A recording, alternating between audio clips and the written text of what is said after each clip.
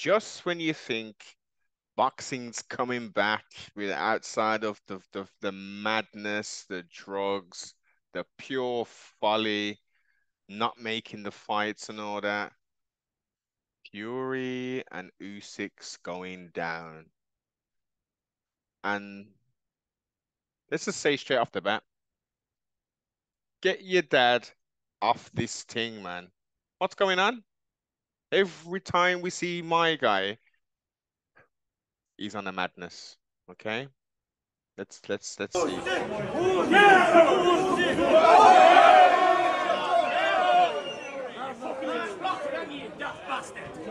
And you got the fuck on the same. I don't never mind up. Now look at the size of the geezer. All he's saying is Usyk. My man's like 3 times his size. His size. What are we thinking? What are we doing? This is highly unprofessional. This is embarrassing. This is just absolutely ridiculous.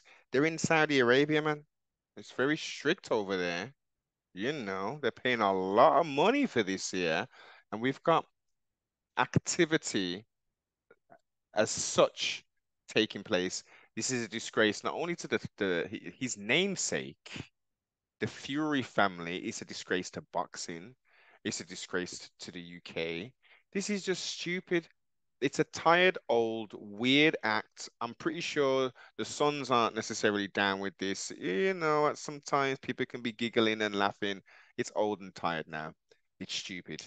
Um, has is this a result of his former boxing pugilist career?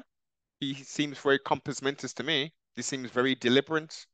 This is beyond a joke. And I think we've all had enough, man. We've all had enough. Now let's see what Mr. John Fury has to say.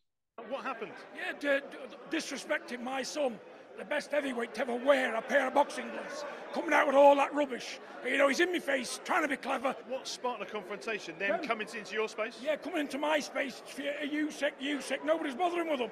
I was only chanting my own.